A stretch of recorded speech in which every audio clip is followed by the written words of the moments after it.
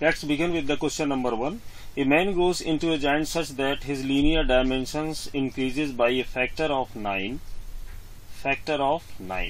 Assuming that his density remains same, the stress in the leg will change by a factor of.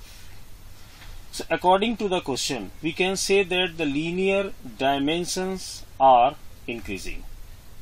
So if I think about the ratio of volume, so if I go for final volume to the initial volume, what you can do?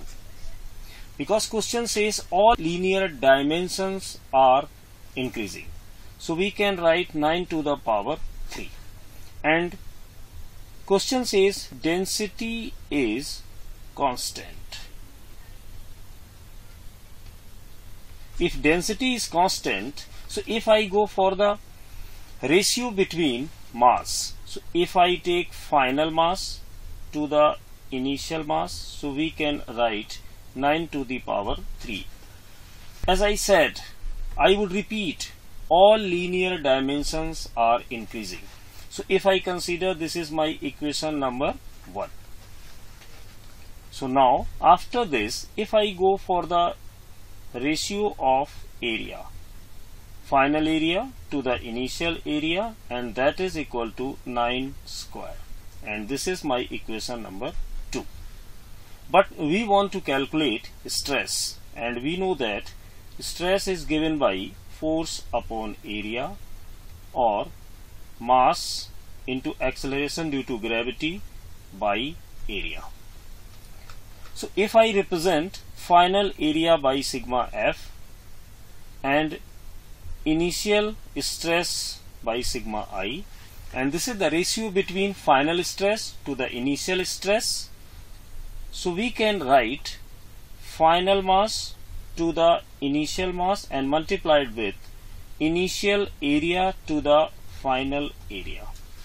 Okay, so if I put the value of final mass to the initial mass, and that is 9 to the power 3 multiplied by 9 square, so that will give you 9. So on solving, we can write final stress is equal to 9 times of initial stress. So for this question, my option number 1 is correct. Okay, so now we are going to take question number 2. Question number 2 says a body is thrown vertically upward. Which one of the following graph correctly represented the velocity versus time?